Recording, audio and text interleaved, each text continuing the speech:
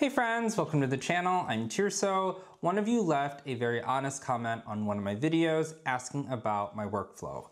It's not a silly question at all. It just never crossed my mind that this might actually be helpful to cover. I'm always talking about process on the channel, but there are two. You have your creative design process, but also your technical workflow, which is how you build your files, organize versions, move between apps, and even archiving. I will say I don't love the word professional. I think workflow leans more on craft than it does anything else. Some designers are more meticulous, but that doesn't mean that others don't produce at the same level. So when we say professional, I think it should be interpreted that your process, no matter how chaotic, we are creatives after all, produces consistent results and hopefully sets you up to work faster and smarter. I'd like to think that I'm pretty organized. I'm definitely the designer that labels their layers in Photoshop, but that just works for me. So take what's useful from this video. Here is a look at my graphic design workflow. For print projects, I usually have folders for layouts, assets, export, and final. The final folder has any print-ready PDFs, client deliverables, and a final package folder. Layouts and exports both have a nested folder called z_old. Sometimes there's just too many versions, so I drop them in here. You rarely have a project that starts with Z, so this keeps it at the bottom. In assets, I keep images, vectors, and copy. I also have a folder labeled from client. The asterisk at the beginning keeps it at the top for easy access. I mostly design websites these days. I haven't worked on an app in a while. My structure is a little simpler, just assets, exports, and final. A layouts folder isn't necessary because everything is in Figma. And then of course I have a folder for YouTube. Same logic, but a lot more files to work with. I have files, media, and final. In files, I separate Premiere, After Effects, and InDesign. Design is for both PSD and InDesign, depending. This seems pretty nested, but I'm usually working on them independently, so it hasn't been a problem. In media, I keep video B-roll, audio for voiceover and music. I separated photos and graphics. I don't always use both, but sometimes I do. Final is for the end card, the thumbnail, final video, and collected Premiere profiles. And that is my folder system. Before I start anything, I gather all of my assets. These were for photos I used for the hierarchy and emphasis video. Just to be clear, what I show you in my videos explains my thinking, but it isn't actually my design process. So I like using Bridge because I can see all the assets much easier than searching for file names. I had already predetermined that I wanted the photography to have noise because the concept dealt with sustainability and raw ingredients. For that, I added noise to the photos that needed it, so let's just do that real quick. Bringing this one into Photoshop and adding some noise. I'm also saving this as a PSD, which I will explain later. I'll need to add noise to the rest of the photos. For this image, we're talking about sustainability. Grapes aren't sustainable, so I swapped them with strawberries. This picture also looked odd, so I removed it. Now that all the assets are prepped, designing will be so much easier. This will be print, so I'll be working in InDesign. Our setting is print, one page is fine. Facing pages should be checked since I'm designing in spreads. My page size is 8¼ inches by 10.875 inches. In a perfect world, I should be using picas, but again, people work differently. Margins are okay as is, and then my bleed size is 1/8 inch. So that's a setup. When I'm in InDesign, I use a custom workspace that I created over the years. It's based off of the Essentials workspace, but I removed and added panels that I consistently use. There isn't a single second I waste looking for panels when I'm designing, so I highly suggest you also create your own workspace. There might be a way to automate these next steps, but I just do it manually. In Preferences, under Units and Increments, I always set my kerning to 1.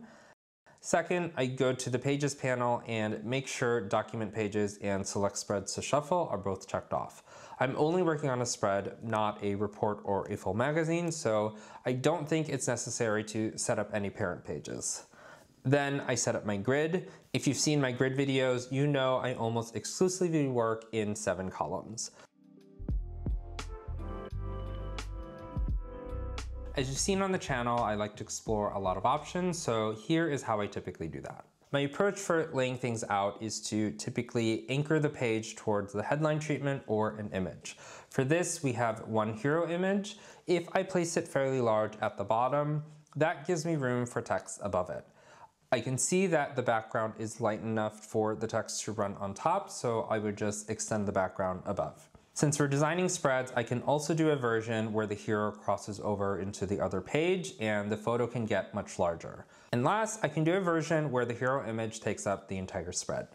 For each of these, I can work on some type explorations. Here are a few I did for the first version, and I'm just gonna drop the ones that I like. Because the layout changed for the other 2 versions, I also do type explorations for them, but they are different from the first one. From there, I go through the options and decide which ones I'd like to pursue designing the rest of the layout. Let's say here's one option and here's another. I don't need to build a different layout for the rest. I can just drop in the different type treatments. This looks like a lot, but really it's a lot of copy and paste and moving elements around in the different versions.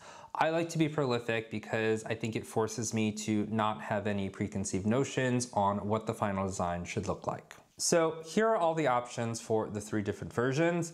Now, we can do options all day, but how do you know when to stop exploring? My answer is when you're happy with the design. You have to show this to someone at some point, whether that's your boss or a client. If you feel like you have enough options that you can present confidently, then stop exploring. Going back to workflow, I don't like to delete anything until the end. I usually drop a blank spread and move the versions I like at the top of my file. If it gets too junky, I can clean up the file with the latest designs and just save a new version. I also want to mention that when I'm working, I really love a clean file. If I have images that go to bleed, I make sure they're set as I'm designing. The same goes for alignment, closing text boxes, and even having all my swatches in CMYK. I don't like to save those things for the end. This is simply a trauma response for forgetting to do them in the past. Like I said, other designers probably do this differently. Since this is my channel, I just want to demonstrate what my standards are. When working between apps, I try to be as seamless as possible. Since we're in InDesign, we're looking at Adobe Photoshop for images and Adobe Illustrator for vectors. In the beginning, you saw that I changed all of the JPEGs to PSDs. If I go into my file, granted that I did this before designing, let's just pretend that I didn't. If I'm in InDesign and I need to edit this photo, I would right-click, which is Command-click, go to Edit, and then Photoshop. This is where file type matters. If you're working with a JPEG, you're not able to work in layers, meaning if I add a layer, I then have to save this as a PSD. When you go back to InDesign, you'll have to fully replace the image. This was a PSD that I changed earlier. I'll right click and go to Photoshop. Maybe I want to brighten the image slightly. I can add a curves adjustment layer. I just have to click save, and when I go back to InDesign, it automatically updates and I don't have to replace any files. When it comes to Adobe Illustrator, maybe you have a logo from a client. You can certainly place the AI or EPS directly into InDesign. Another option, which I commonly do, is to open the file in Illustrator, copy it, and paste it directly into InDesign. This allows me to work without a link, and now I can change the color directly in InDesign without needing a different file for every color option. I mean, you can really just do it on the side for easy access.